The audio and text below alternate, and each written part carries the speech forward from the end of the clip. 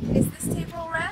No, it's actually every color except red. It only seems red because it reflects red light waves. Light waves themselves aren't even colored. Our eyes and brain just process these waves in a way we can see them. Animals can process different types of waves found within the electromagnetic spectrum. For example, snakes process infrared waves, and birds process ultraviolet waves. Okay, back to humans. The way we see and process light is pretty awesome, and we will learn 2 color theories in order to get a better understanding of it. But in order to understand it, let's start with the basics. This is where it all starts, the human eye. The light enters the eye through the pupil and is focused by the lens, kind of like a magnifying glass focusing tiny images, or glasses focusing blurry ones. The light hits the back of the eye called the retina. The retina contains 2 common photoreceptors called rods and cones. The rods help us see the outlines of shapes, and cones process the colors that we see. Once our retina processes what we see, the information is passed through the optic nerve, where the blind spot is, and makes its way to our brain. Okay, now that we've got the basics, let's get on to the color theories.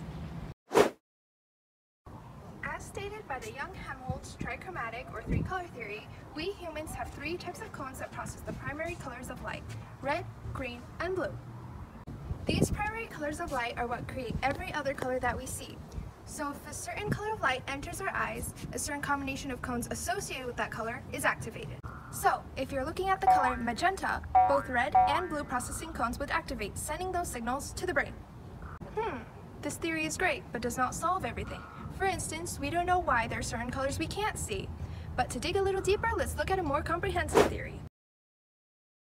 According to this theory, there are 3 sets of opposing processes that create our color vision: red, green, yellow, blue, and black, white. In the retina and the thalamus, a part of the brain responsible for sensory signals, certain neurons are activated by one color, but then deactivated by its opposite.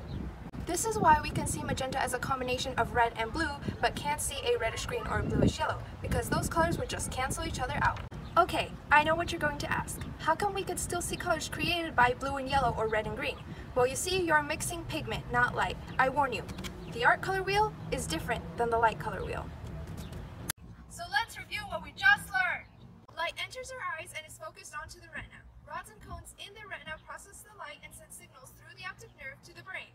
The trichromatic color theory explains that combinations of red, green, and blue sensitive cones activate in response to light waves being reflected off of objects, creating the colors that we see. The opponent process theory explains that neurons in the retina and thalamus are activated by one color but then deactivated by its opposite, explaining why there are certain colors we can't see.